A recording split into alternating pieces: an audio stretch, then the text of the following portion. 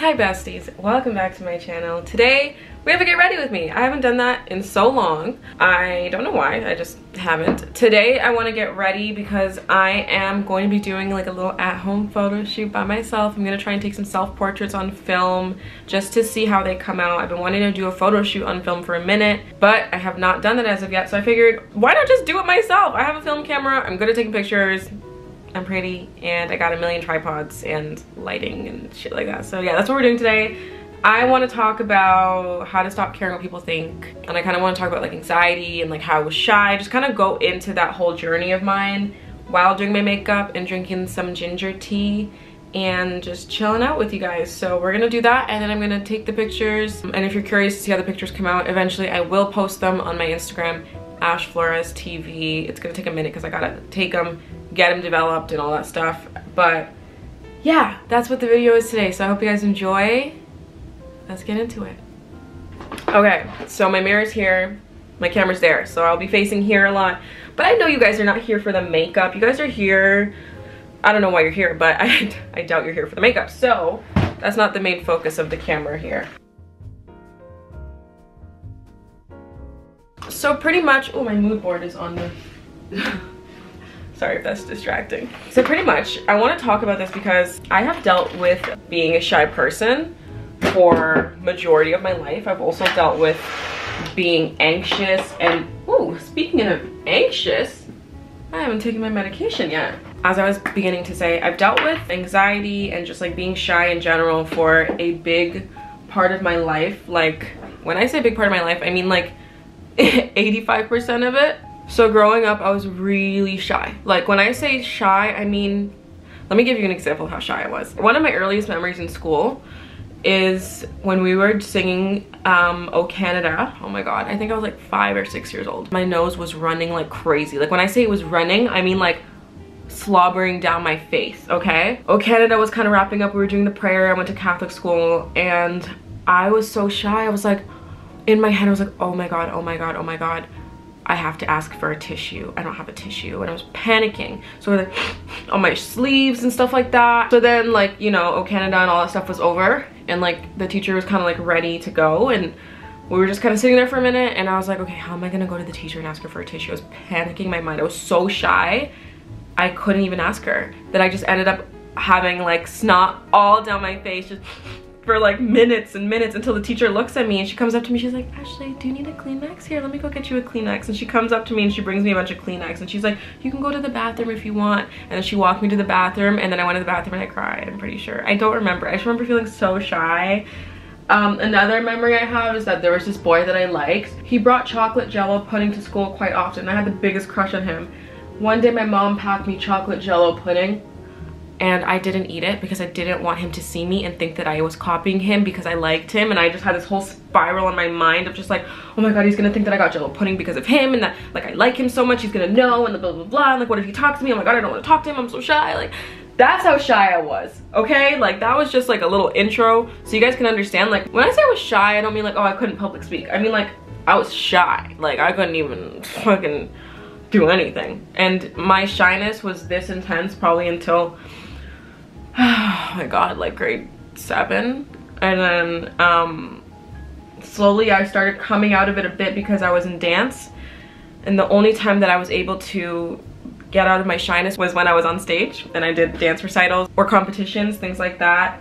I was like thriving on stage. Like I like lit up. My mom always said to me, she's like, the reason why I convinced your father to spend so much money on dance and like competitive dancing and gymnastics is because I never saw you shine like the way that you did on stage. I don't know what it was about those stages and being in front of the camera and stuff like that. I thrived.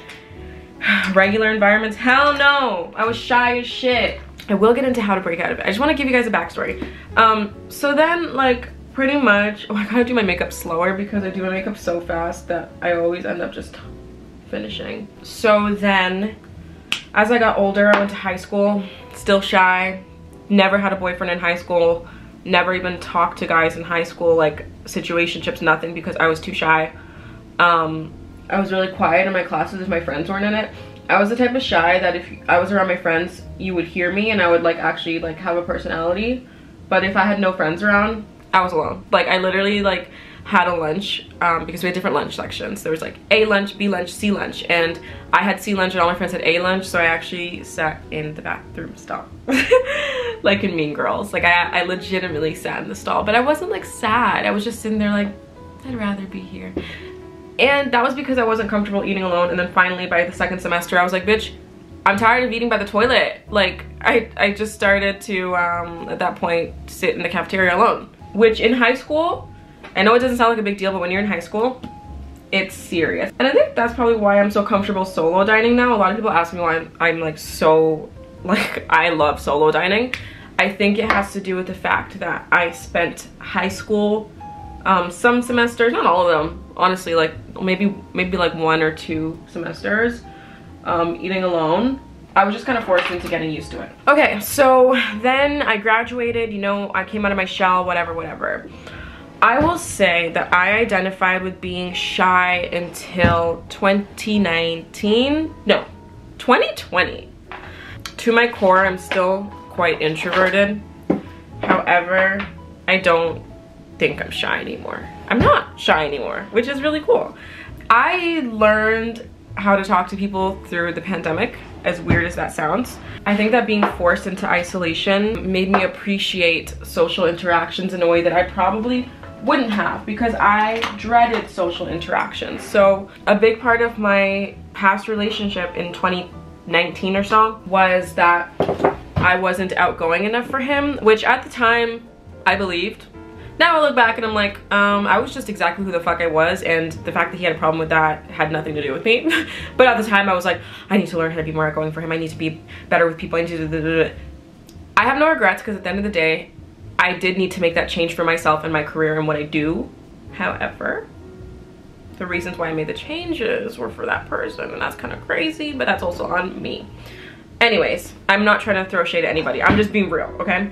So in 2019 or so, I had a lot of pressure on me to like get along better with this person's friends and like, you know, socialize better with the people that he brought around or whatever. So I started to really try to be outgoing. Like I was like forcing myself out of my shell, and yeah, like it started there, and then we broke up and I wanted to get back. So I was like, I'm gonna learn how to be outgoing so that when we get back together, like I can like, you know, interact with his friends and dumb shit like that. But also 2020 hit.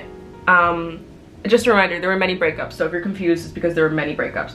2020 hit, and suddenly I was heartbroken, my cat died, the world was fucking ending, and I was like, I need to change.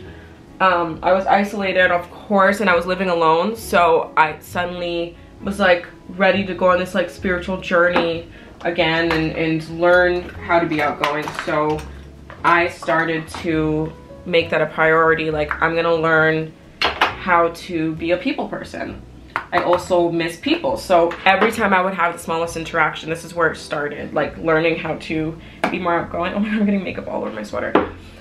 I practiced with small interactions, and what I mean by that is, okay, so during the pandemic there wasn't much I could do, of course. I mean, I live in Toronto, so there was nothing to do. I would go get a burger and pick up takeout, and I would make it my job to have an interaction while picking up my burger or getting takeout, you know what I mean? Whatever it was that I did, I made a point to make the most out of the interaction so that I could practice my people skills.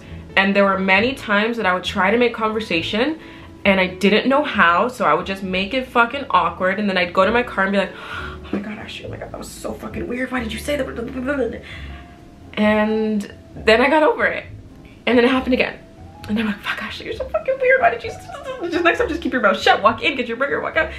And then I'd get over it. And then it happened again.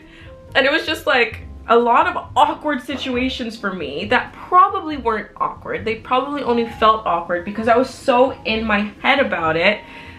And it took a few of those for me to feel a little more comfortable with like either rejection or reactions that, you know, weren't what I wanted or whatever it was. So for example, like sometimes I'd strike up a conversation and like the other person wasn't really having it, and I'd have to learn how to deal with that rejection. That's not really rejection, it's just rejection if we choose to spin that narrative on it, right? We can perceive it how we want to perceive it. We have choices in this world, you know? We can choose to be like, hey, they don't want to fucking talk to me. And it's because what I said was weird. Or we can look at it as, hey, maybe they're not in the mood to talk to anybody because they're having a weird day. We don't need to spin a narrative on any situation. We just do our best, and whoever wants to go with that will go with it. So through 2020, I was trying to network a bit more because I found that I had all this creative energy and no creative friends, and I was like, this is weird. So every time I was like put in a situation with whoever, like people would introduce me to their friends. My braids are kind of fucked up now, so please do not judge them. I mean, they've always been fucked up, but yeah, people would put me in situations, introduce me to their friends, and I would learn how to make the most of it. I started to look up how to talk to people, and a book that really helped me is a book called How to Talk to Anyone. It's exactly what it sounds like. It's a book that literally teaches you how to talk to anybody. I listened to it on the Scribed app. I also have the physical book. I actually thrifted it, but I found it on the Scribed app, and it's only $9.99 or something a month. I don't remember. I would go for long walks and listen to that book, and it tells you how to talk to people and how to network and how to like even flirt and things like that. Oh, by the way, I was really bad at flirting. Like, I was really bad at flirting. I think naturally I had a flirtatious energy, and that was enough, you know, to keep people like around me. But if I tried to flirt, I was absolutely garbage at it. Garbage at it. So yeah, in this book, it literally teaches you how to talk to people. And one of the biggest tips I ever learned, that if you're gonna take anything from this video, it's this, is that people love to talk about themselves. If all else fails and you don't know how to engage with someone, ask them about their self. See what makes their eyes sparkle and then run with that topic. So for example, I've noticed that, you know, a lot of people that I've talked to, like, they start lighting up when they talk about their fucking dogs, and I'm just like, I don't get it, because I'm not a dog person. I'm a cat person, but I'm not a dog person. So I'll be like, what's his name? Oh, it's a girl. Oh, okay, cool. How long have you had her? Blah, blah, blah, blah, blah. Oh, wow. And then I'll offer like a little bit of information about me. Like, yeah, like, you know, like I remember my friend's dog and blah, blah, blah, blah. And I'll tell them a mini story, and I'll be like, has that ever happened to you? And I try to like make them feel special. And this is not something you need to do for the entirety of the relationship. Just the first initial interactions to get people's, like, to get you on their radar, really. So for example, let's say you're starting work and you're like, I should do a whole video on like how to talk to people. I'm gonna do a whole video on it, but this is just like some small advice, you know? Let's say you're starting a new job and you're trying to learn how to talk to your coworker. Literally just start with small talk. Hey, like, has it been a slow day today? Oh my god, yeah, my old job, blah, blah, blah, blah, blah. And like, ask them like, how do you like working here? How long have you been here? Oh, cool, you've been in the industry for a while now? Oh, like, how did you start out? That's really cool. Oh my goodness, like, wow, I'm actually happy to meet someone that's been in the industry for a while because I can learn from you. So like, if you have any tips, feel free to share them. Make them feel fucking special. Kiss their ass, because that will get them to warm up to you. And once they warm up to you, they let their guard down and they start to talk to you like a normal human rather than as some new coworker that just started. Avoid small talk. Like, avoid like, hey, how's your day going? Like, ask them more personal questions without being too invasive, and just start practicing like that. That's how I learned to talk to people, and I learned that from the book. And because of that, I've really gotten good with my people skills. I won't lie to you. I keep flipping this hair back and forth. I don't know if anybody's noticed that. But yeah, I've gotten really good with my people skills. It's so weird to know that like Ashley Flores is good with people. Like, that's something very new to me. Very new to me. So that's how I learned to talk to people. There's more to socializing than just like talking to people, of course. There is maintaining relationships. There is breaking out of your shell. I think breaking out of your shell is likely a reason why you might have clicked on this video. I broke out of my shell by forcing myself out of my shell. And I know that's probably not what you want to hear, because it's not always easy to force yourself. I've heard a quote from a few people, no pressure, no progress. And I really liked that quote. It really resonated with me, because in order to progress in life, you need to be put in a corner sometimes. You need some pressure. It's like, you know, if you're someone who thrives under pressure, for example, in school, leaving your assignments to the last minute. Without that last minute timeline coming around, would there be any progress? Hopefully, but if you're like me, Hell no, you need the pressure in order to progress. Is it all in our heads? Possibly. However, it's still a thing, man. It is still a thing. So with this quote, the reason why this relates to this topic is that in order to progress, of course, you need pressure, but pressure comes from being uncomfortable, I find. And you need to put yourself in uncomfortable situations in order to learn how to thrive. So what that means is you need to put yourself out there and feel awkward and feel shy and let yourself feel shy. Acknowledge the feeling. Tell yourself, hey, I feel shy right now. Hey, I'm uncomfortable, but I'm gonna keep going. You know what I mean? If you're in an elevator and it's fucking awkward and you decide to be like, how's your day going? I know those 30 seconds leading up to the how's your day going is gonna be like, okay, actually, are you gonna say it? Are you gonna say it? Okay, just say it, just say it. And you ask them and it's awkward, but that's okay because that's practice. The next time you do it, you just do it again and it's awkward and you practice until you are like desensitized to the feeling of feeling uncomfortable in those situations. You know what I mean? Let me put my eyeliner on, hold on. Sometimes you just have to force yourself. And I know that's not the advice you want to hear, some of you, but the thing is, like, you don't really have a choice.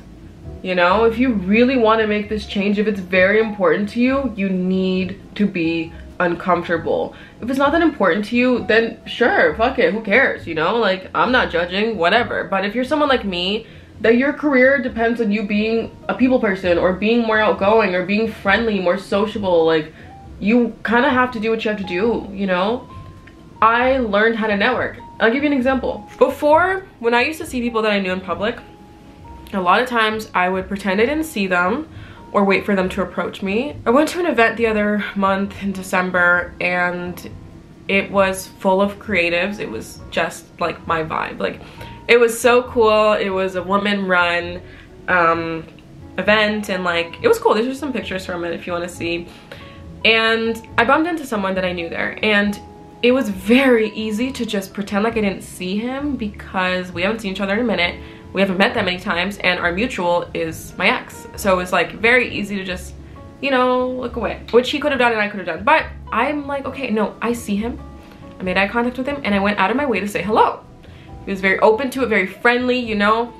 This is something I wouldn't have done in the past. Anyway, so we get to talking, his friend pulls up, they say hi, he introduces us. We talk for a brief moment. Turns out the friend is in the industry as well, and he does something that I would love to collaborate on. So we networked, we followed each other on Instagram, we got to talking, and he's like, hey, I'm looking for this for something upcoming 2022, like blah, blah, blah. I was like, yeah, reach out to me and blah, blah, blah. Followed each other, connection, right there. If I never talked to that guy and said hello, I would have never been introduced, and you know what I mean? Like, that benefits me, and it could also benefit the person I was speaking to, you know, the new person I met. Ow, I just freaking got mascara on my eye. Yeah, like, that's an example. So, oh my god, what if I made like worksheets on this topic? Oh, there's so many ideas I have. Would anybody be interested in like a worksheet on this? Like, exercises, like, things like, I don't know, like, I just feel like it'd be a really cool worksheet because that book, I wished it had worksheets in it and it didn't.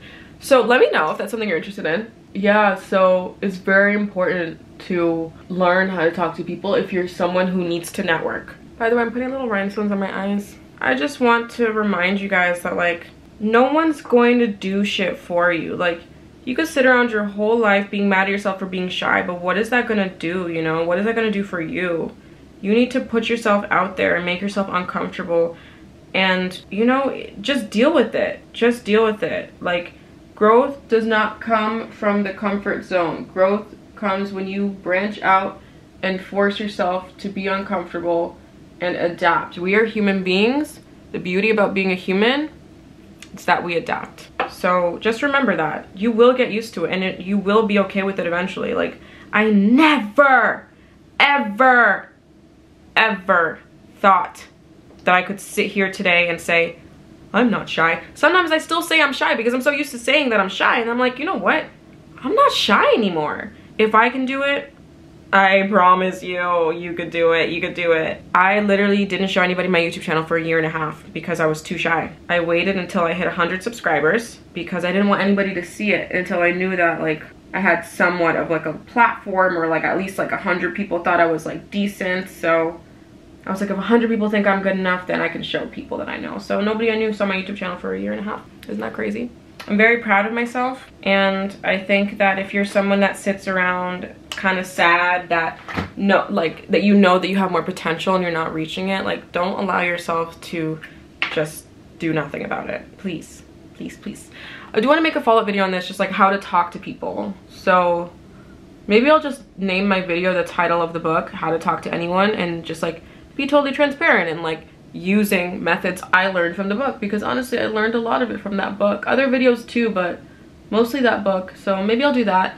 So if you have questions or certain areas that you want some advice on, leave it in the comment section of this video so that I know to make sure to cover that, because I don't want to just ramble. I think for that video I'm going to have it more structured out, you know. So leave me questions, or if you have any tips, feel free to leave those as well, so that we can kind of just like read the comment section and anybody struggling can see some additional tips that you guys have. But yeah, I feel like we're all here for a reason. You clicked on this video for a reason, so do something about it. Yeah, my braids are fucked up. I really gotta take these out. Like, they're actually fucked up. Like, look at this one. I still gotta do my edges and make sure my hair is like looking a little more cleaned up, because right now it looks like a little fuzzy because I can't find one of my bonnet. I hope you guys enjoyed this video. If you did, make sure to give it a little like, a little thumbs up, comment, subscribe if you're new. You already know the dealio. Do you guys like my makeup also? I like when I do this foundation because you can still see my freckles. I use Fenty if anyone's curious. You can still see my freckles, you can still see my skin. I like that. I don't like full coverage on my skin personally. But yeah, okay, thank you for watching. I hope you guys enjoyed this video. If you did, make sure to give a like. I already said that. I'm rambling now. I'll see you guys next time. And I will do a follow-up video on how to talk to anybody, because I feel like this topic, like, we only scratched the surface. You know, there's so much more to discuss, and we will get there. Yeah. Okay. Bye guys. I will see you when I see you.